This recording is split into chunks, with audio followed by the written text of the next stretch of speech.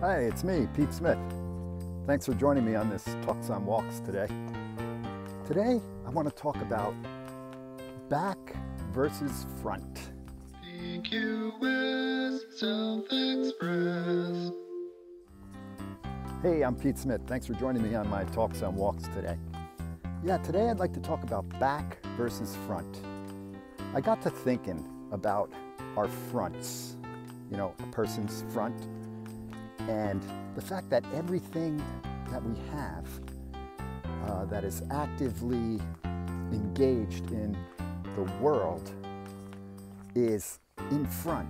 In other words, our face, our eyes, we have two of them right in front. Our ears basically are facing frontward, or a little bit to the side. Our mouth, right? We speak forward. We eat, we breathe through our mouths. Our mouths are so important. We kiss. We do so much with our mouths. Our noses, we breathe, we smell. Our hands, our limbs, they face forward. They don't really go back that easy, but it's easy. The elbow bends forward, right? It doesn't go back the other way. Our legs, same thing. Our knees, they bend forward so we can walk forward. It's very difficult to walk backwards because our legs straight, right? And you can't bend it back that other way. Our feet are sticking out in front of us, our toes out in front of us. And we think of who we are and we think, well, I'm this, right? We think of our face, we think of our hair in the front, we think of our chest and our stomach and our pelvis and our legs looking at us from a front view. Our mirrors, I don't know how many, but 99% of our mirrors are geared to show our front. We don't generally use those mirrors that can show you the back. I remember as a kid buying my first suit at, where was it? Roberts or Robert John or some clothing store there on Bloomfield Ave in Bloomfield. And I was amazed that they had a mirror that, a couple of mirrors so that you could actually see the back of yourself pretty clearly. And I was like, whoa, that's what I look like from behind? I mean, it was really like something that I had never really seen or even thought about. And probably haven't thought about it much since until lately. I hope you can hear me okay. I'm using my headset mic today instead of my, generally I use my regular mic. But yeah, so our fronts. And I got to thinking, why is that? Why is it that our fronts are so, crucial, it seems, to our lives? And not so much the backs. You got your head and your brain and everything. And it's all seems to be like back here, right? All like coming around back here. And then, but you do have your spine. You do have your spine, which is, it really doesn't get really that much more important than your spine, but we don't think about that too much. It's generally, the front. And why is that? So I've been pondering that question a little bit in my own mind. Let me fix this color here. It's very dark. Kind of a dark day today. Anyway, so what I'm thinking is, well, we're meant to move forward in life. That's what it is. We're meant to keep moving forward, and look towards the future. Don't be too focused on what's behind you. There's a saying, the objects in the mirror are closer than they appear. And it's, the stuff in the mirror, it's really not that critical, it seems, to our lives, the past. It's more about where we're going. And, if you fall down, you pick yourself back up and take another step forward and just keep moving forward. You know, the things that you need to do are there. They're right in front of you if you look, you know.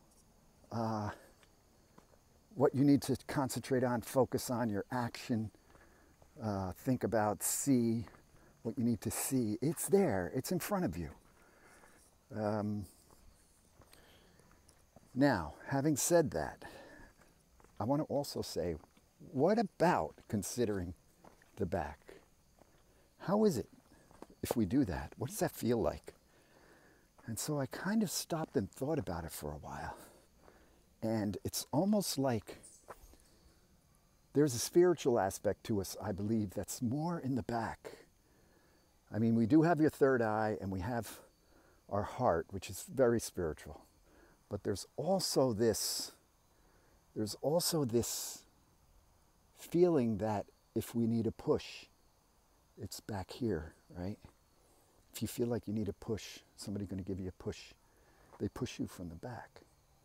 They'll put their hand on your shoulder, maybe on your shoulder blade, and say, come on. Maybe they'll walk with you and put their arm around you and say, come on, move forward, kid. And so that's very important to us. Like when we're on a swing, right?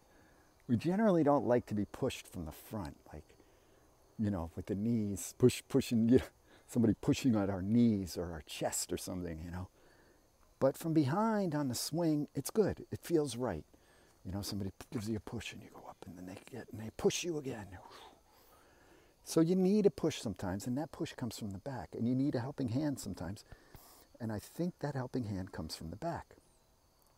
You need a pat. You need a pat on the back every once in a while, right? We say that, pat on the back. And so I think there's this whole spirit kind of thing going on in the back that we sometimes forget about. I think there's the spiritual world, at least for me, as I think about this, there is a connection in the back. Now, that may also have to do with the spinal column and all of the feelings and nerves on the spinal column and that whole, you know, that whole organ running down the whole back of us. So, and I just feel like there's a lot going on behind us that we're maybe not seeing, you know? And when we do consider that, it's a completely different kind of feeling. So if you can, take some time and close your eyes and just think, what is behind me? First, internally. What's inside of me that's in the back, or the back side of? A friend of mine says the back side of your heart. Think about the back side of your heart. And that's kind of cool to think about that there is this back side that's there, that maybe doesn't get the attention that it needs, doesn't get the massage, doesn't get the little pat and say, hi, I know you're there, I know you're doing your job, you're doing good, keep up that great work. And then, you know, behind us, we might have our organs, you know, the back of our kidneys and the back of our stomach, you know, the back side, and then the back of our intestines, you know, all the back, in the back, you know, and our lungs. We think about expanding. Well, how about the back of our lungs? How about the back of our solar plexus, of our sternum, of our rib cage? And how about our butt, you know? How about all the work our butt does? You give that a little bit of credit, you know, our butts, and say, thank you, butt. Thank you. Thank you for allowing me to sit and, you know, poop and do all these things and bend over to pick something up, or, and the backs of our legs and our muscles there in the back, you know, and our calves and our ankles, our heels, the back part of our foot, the back of the heel, you know. and our elbows, the back of our arms, the back of our shoulders, our shoulder blades, how important they are to us.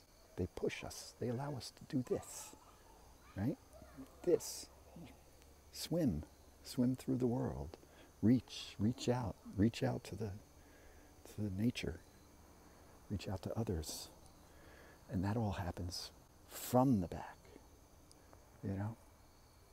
The result is a front, but the motivation, the energy, the push comes from the back, So there's a lot going on behind us that maybe we don't think about. So that's what I wanted to explore with you today. I hope this video comes out all right. Sometimes when I use this mic, it goes bouncing around and creates a thud, thud, thud, and we don't want that. So anyway, back versus front. Hope you enjoyed this little discussion, gave you something to think about. I'm Pete Smith. Thanks for joining me on this Talks on Walks, saying so long, be safe.